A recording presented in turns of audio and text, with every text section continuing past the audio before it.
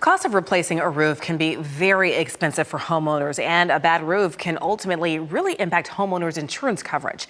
In tonight's Project Community, WESH2's Gail Pascal-Brown tells us how a partnership is now making a difference for Orange County residents. The best news is that the program is free if you qualify.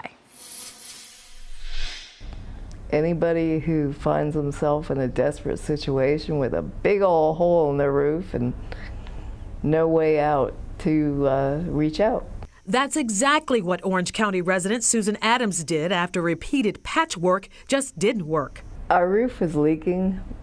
My husband was quite ill. He did a couple things to try and band-aid it, but it still leaked. Last year, she applied for the free roof replacement program. She got a new roof 6 months ago. It's all part of a partnership between Habitat for Humanity and Orange County that's in its 4th year. Now, Habitat is accepting a new round of applications for the free program on its website. This program cycle, we're going to be replacing 40 roofs for Orange County residents, and it's a huge need in this community. Thousands of dollars per year in community development block grants fund the roof replacement program. The ability to partner with nonprofit organizations to help us with this task means that we get to serve so many more clients than we would have on our own. Even though this program is free, there are certain eligibility requirements. You must own your own home, you must live in Orange County, and be current on your mortgage.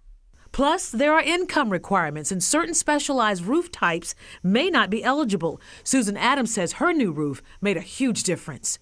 My homeowner's insurance was able to be replaced by a better company. My insurance costs went down tremendously. She says even her mortgage went down. And now I can live there comfortably. Makes a big difference. Much more than I ever thought I could at this point in my life. The hope is next fiscal year, the monies will double and serve twice the amount of residents. In Orange County, Gail Pascal-Brown, WESH2 News.